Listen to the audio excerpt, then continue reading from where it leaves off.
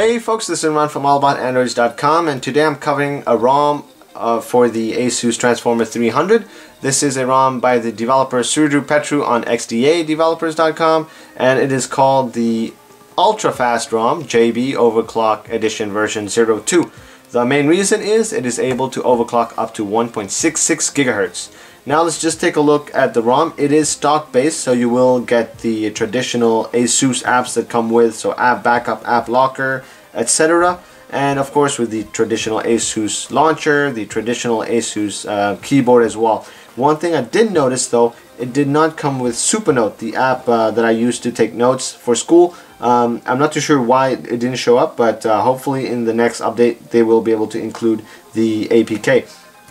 Next up, let's just take a look at the settings over here. We have these customized colored icons, so instead of it being monochrome icons, we have these colored icons, which does give it a different touch and does make it nicer to use.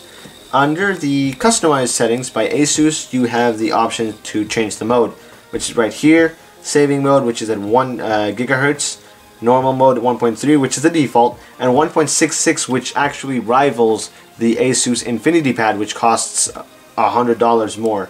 And taking a look at the version, based on Android 4.1.1, so Jelly Bean, and it is based on the latest ASUS stock, which is 10.4.2.13. Now we also have the advanced power menu with different icons. As you can see, you can go straight to shut it off, reboot, or go straight into recovery. And as usual, this ROM comes with a bunch of other customization options. So if I go to my Antutu app right here, I should be able to customize the scaling. As you can see, interactive, conservative.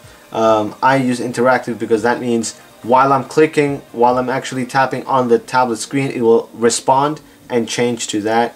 Under advanced, we also have the I/O scheduler, so it comes with 3 options: no operation, deadline, and CFQ.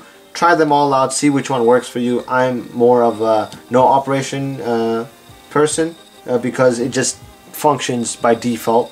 Deadline uses its own algorithms, and CFQ, I've tried it, it didn't really improve much in terms of performance. And that's roughly it for the ROM. It's stock based, it gives you some new icons, it is really fast and snappy.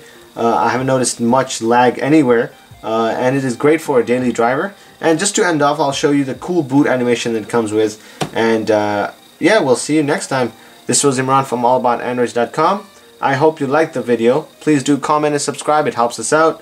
We also have a Facebook page, a Google Plus account, and a Twitter. Add us there as well.